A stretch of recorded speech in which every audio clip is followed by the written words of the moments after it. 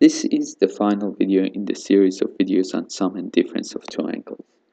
So we've been through the 6 relations for sum and difference, for obviously 2 for sine, 2 for cos, 2 for tan. The question is, what are they used for? Why do we need them? So obviously just like other concepts in maths, there are multiple uses, but I'm going to give a couple of examples to see the relevance. So on the most basic level,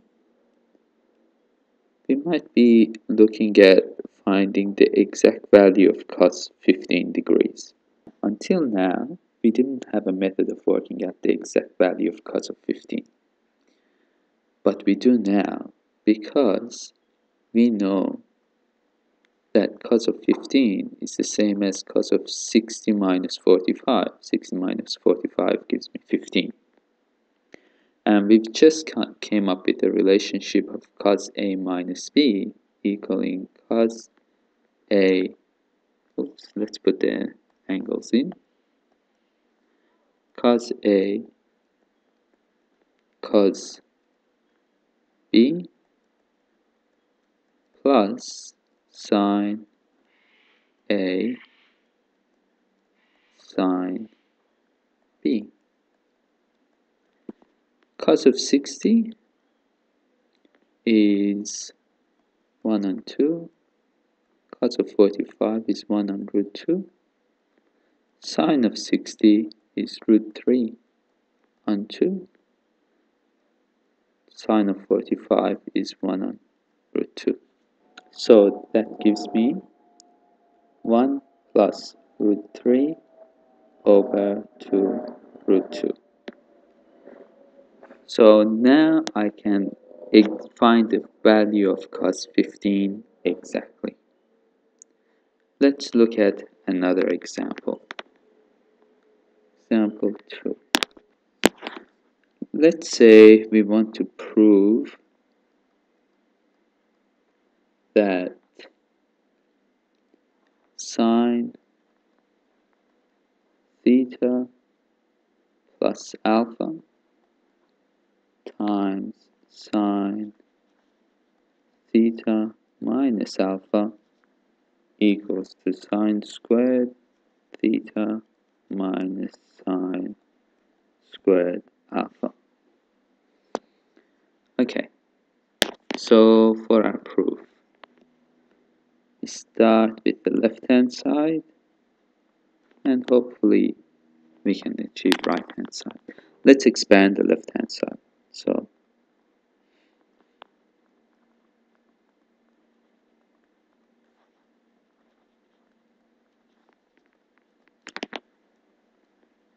sine theta plus alpha is sine theta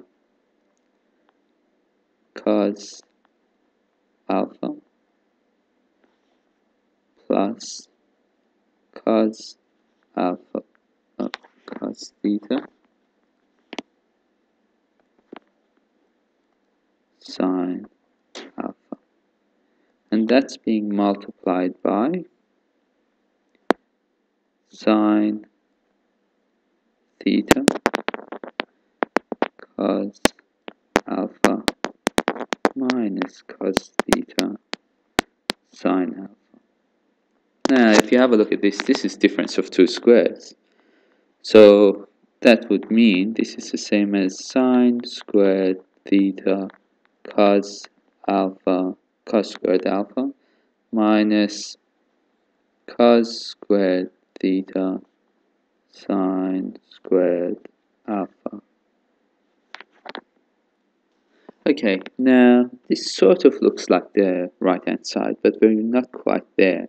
The problem here is that we have cos in our solution, and what we want is our final result in terms of sine.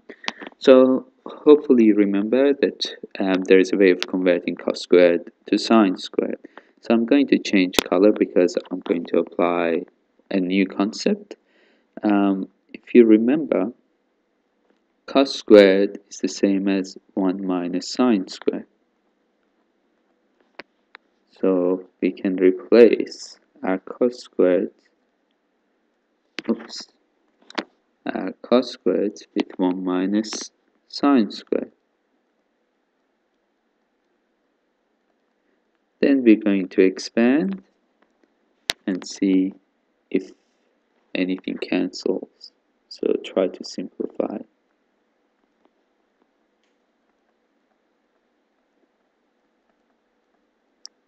I'm going to leave the minus there and put brackets.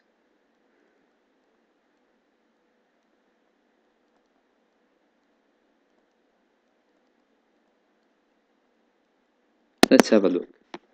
Now, I have sine squared theta minus sine squared alpha, and I have negative sine squared theta sine squared alpha minus negative sine squared theta sine squared alpha.